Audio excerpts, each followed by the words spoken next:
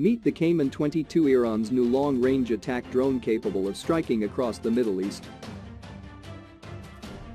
Iran has unveiled its latest class of attack drone, the Kaman-22, meaning Arrow 22 in Farsi, which reportedly has entered the final stages of production and has an endurance which far exceeds those of its rivals in the U.S. Air Force, the MQ-1 Predator and MQ-9 Reaper. The new drone closely resembles the two American aircraft, as well as the Chinese Wing Loong series, and notably is it built around a stealth airframe as other Iranian designs have been. The Kaman-22 reportedly has a range of almost 3,000 kilometers, quoted as 1,860 miles, and a very high endurance of up to 24 hours, and is not the first Iranian drone reportedly designed to operate at such ranges. For comparison, the American Predator and Reaper have ranges of 1,240 kilometers and 1,850 kilometers, while the range of China's Wing Loong lies between the two. It remains uncertain, however, whether this 3,000 kilometers endurance refers to a fully armed Kaman-22 drone or not, with more weapons carried translating to a shorter range for all aircraft. While many major new weapons systems in Iran have been fielded exclusively by the country's Revolutionary Guard Corps, which is responsible for the large majority of overseas military operations, the Kaman-22 appears to be intended for the country's Air Force. Commander of the Islamic Republic of Iran Air Force, Brigadier General Aziz Nasirzadeh, stated regarding the new aircraft's capabilities. The Kaman-22 drone is capable of carrying all types of payloads with very long flight duration and has the ability to identify, monitor, and collect information and photograph distant targets.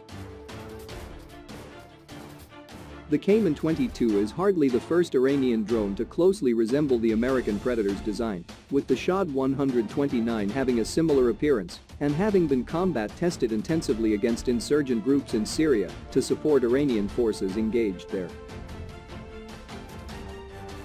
Iranian drones have proven highly capable in combat conditions in the past, and won praise from former Israeli officials as highly sophisticated for their effectiveness in evading Israeli air defenses on reconnaissance missions.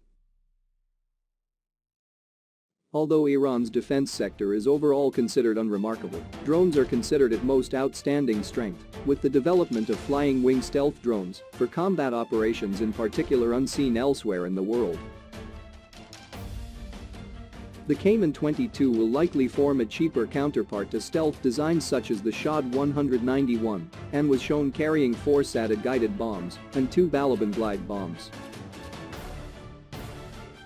The use of guided munitions is an effective force multiplier, which allows Iranian forces to strike much more precisely and thereby reduce the need for deploying large numbers of aircraft. Although the United Nations arms embargo on Iran was lifted, and Iran has since been expected to place orders for new classes of high-end manned fighter aircraft, the strength of the country's domestic industry for producing drones has provided an effective alternative, which has somewhat reduced its need for new foreign-made fighter aircraft. Iran's Revolutionary Guards undertook a 2-day missile and drone drill in a central part of the country, which was the third military exercise in the month. The drill was to test the indigenous drone's combat, surveillance, reconnaissance, and electronic warfare capabilities over short and long distances. Iran has a growing list of homegrown armed and unarmed drones to compensate for the Air Force's loss of strength due to economic sanctions.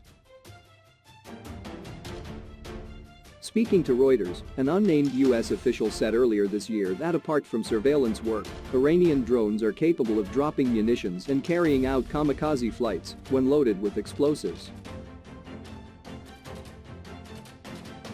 Another dimension of the Iranian drone threat is the country's collusion with proxies such as Hezbollah and the Houthis, with whom the Persian Gulf nation shares drone manufacturing know-how, while also training them to operate the UAVs.